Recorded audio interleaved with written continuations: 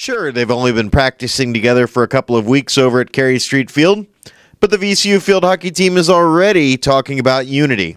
Despite a 7-player freshman class, the Rams already feel like a tight-knit group, which they say is the result of an open-minded set of juniors and seniors. Our upperclassmen have been really great. They actually organised a week before preseason to have all the freshmen come in, and they lived with them in their houses, which really helped to kind of build that team chemistry.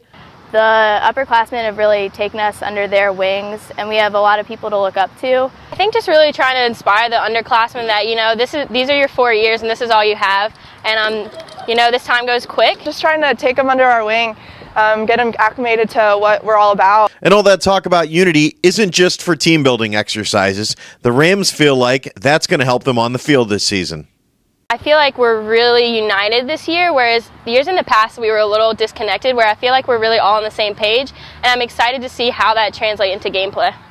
The Rams will need strong chemistry this season. That's because they're going to have a whole new look on offense, Baker says.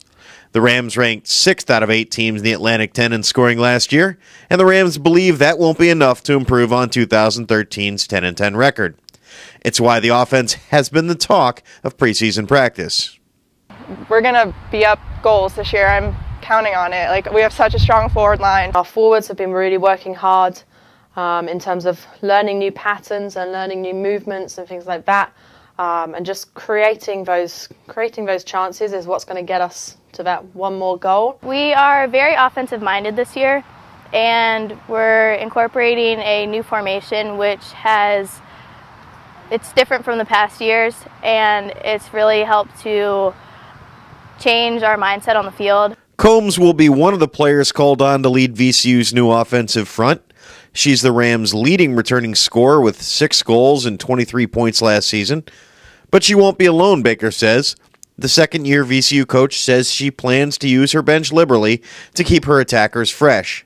It's a combination the Rams hope will eventually help the team break through as a program to win their first A10 title. Us seniors, we talk about doing it big. This is our last year, so do it big and just working to leave a legacy on this program.